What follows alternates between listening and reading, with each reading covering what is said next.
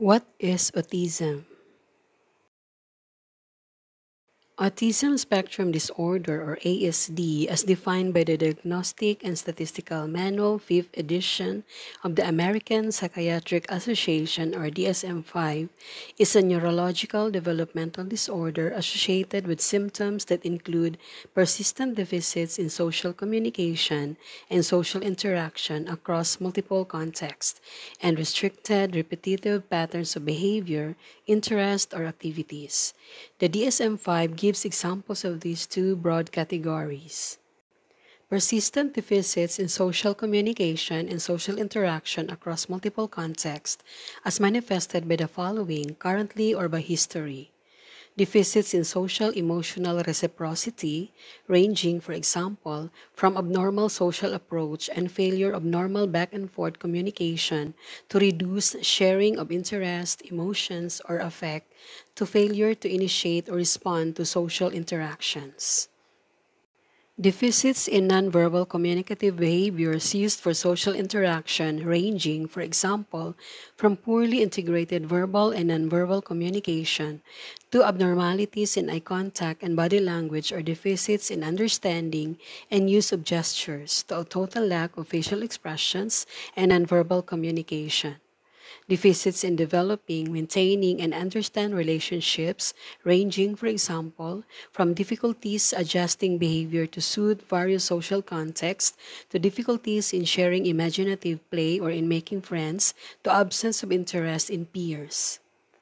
Restricted, repetitive patterns of behavior, interest, or activities as manifested by at least two of the following, currently or by history: stereotype or repetitive motor movements, use of objects or speech, for example, simple motor stereotypes, lining up toys, flipping objects, or idiosyncratic phrases.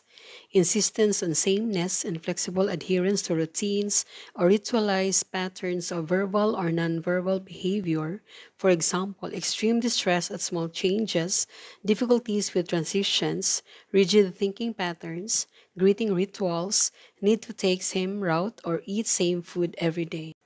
Highly restricted, fixated interests that are abnormal in intensity or focus, for example, strong attachment to or preoccupation with unusual objects, and excessive circumscribed interest. Hyper or hyperreactivity to sensory input or unusual interest in sensory aspects of the environment, for example, apparent indifference to pain or temperature, adverse response to specific sounds or textures, excessive smelling or touching of objects, visual fascination with lights or movement.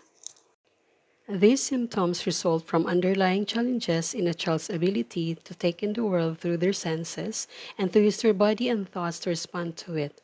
When these challenges are significant, they interfere with a child's ability to grow and learn and may lead to a diagnosis of autism. Autism is not a behavioral disorder. Many parents are told autism is a behavioral disorder based on challenges in behavior. While children with autism do display behaviors that can be confusing, concerning, and even disruptive, the basis of these behaviors is a neurodevelopmental difference. Understanding autism based on behaviors is superficial at best. The behavioral perspective has dominated the airwaves for the past 15 years, and applied behavioral analysis (ABA) has become the most known intervention for autism as a result. However, clinical practice and research are creating a paradigm shift to more fully understand autism from a neurological developmental perspective rather than simply behaviorally. Understanding autism. When the challenges of autism are understood and appropriately addressed, and the autistic individual is accepted for who they are, their potential is no less than a neurotypical person. Too many professionals look at autism as something that needs to be controlled and contained. However, we should look at autism as a neurodiversity that needs to be understood, and the person needs to be supported in the right way. Once understood, then the person's potential can be realized. There are aspects of autism that are disabling and very challenging.